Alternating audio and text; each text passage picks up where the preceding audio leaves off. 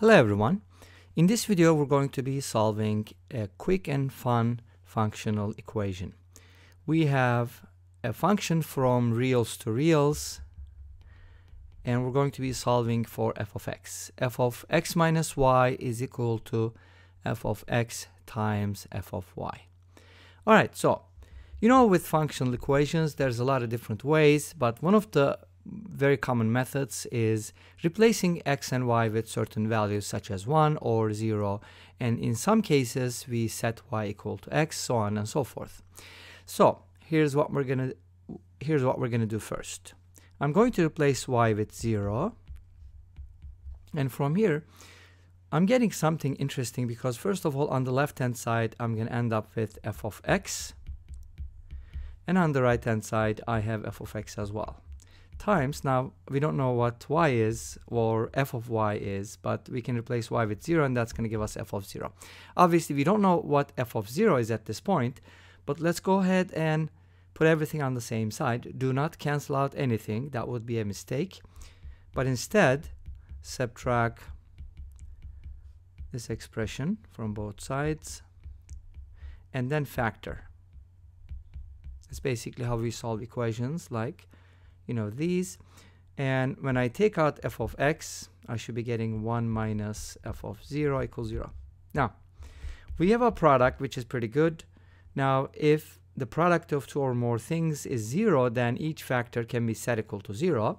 So from the first one, f of x equals 0, which is basically the 0 function, like maps everything to 0, that will be a solution, and you can easily see that because if f of x is equal to 0, f of x minus y is going to be 0. So you're going to have 0 equals 0 times 0. So that's definitely a solution. But are there other solutions? Let's go ahead and find out.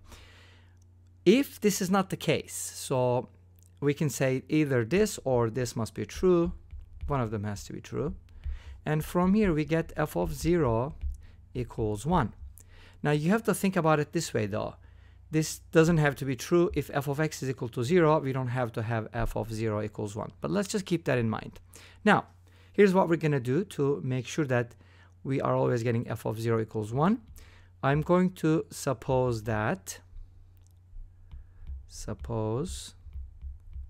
f of x, we know that f of x equals 0 is a solution. We got it out of the way.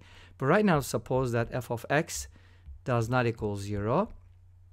What does that imply?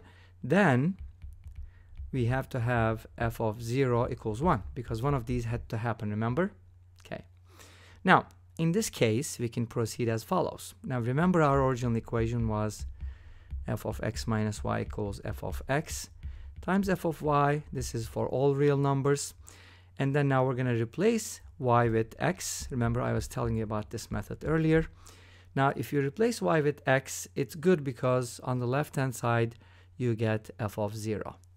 Great. And on the right-hand side, you get f of x times f of x, which is f of x quantity squared. Awesome. Now, what is so good about this? Because we do know that if f of x does not equal 0, then f of 0 has to equal 1. So we know that this is equal to 1. Great. So this is equal to 1. What does that imply?